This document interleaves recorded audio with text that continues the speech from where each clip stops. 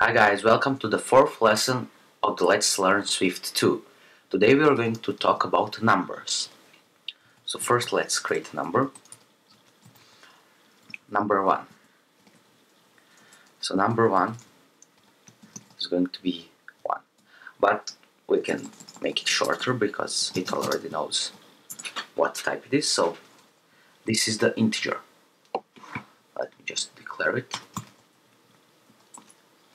Let's create number 2 integer.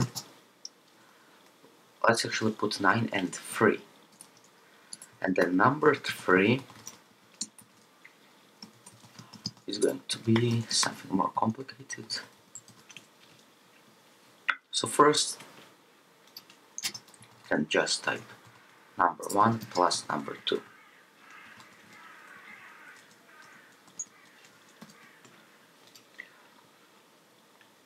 And it's 12. Now we can minus. It's 6.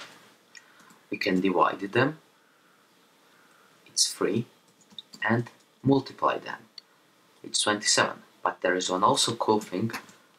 This. So what is it returning? It's returning what's left on the whole number division.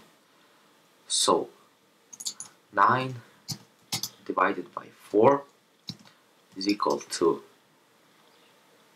2 plus 1.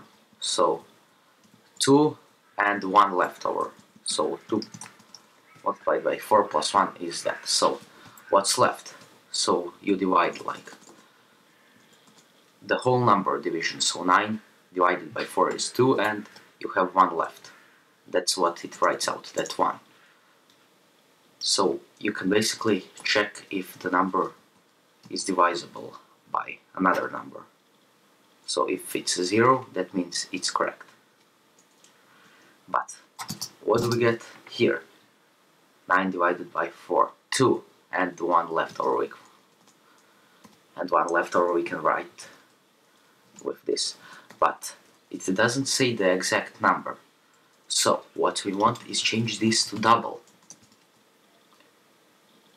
And now it gives us the decimal points also. So we can also put this to double. Or some crazy.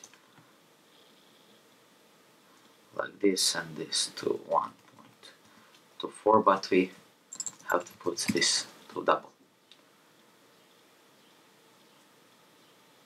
Oh, it's the same. 9 divided by 4. So number 1 divided by number 2.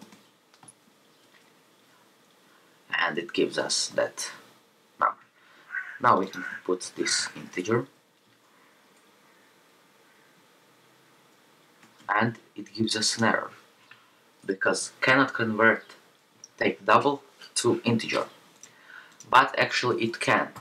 If you just assign it, make it an integer. It rounds the number. So yeah, that would be it from the lesson 4. In the next one we are going to look at some if loops, actually if statements, and later on we are going to check out for loops. So I'll see you in the next one.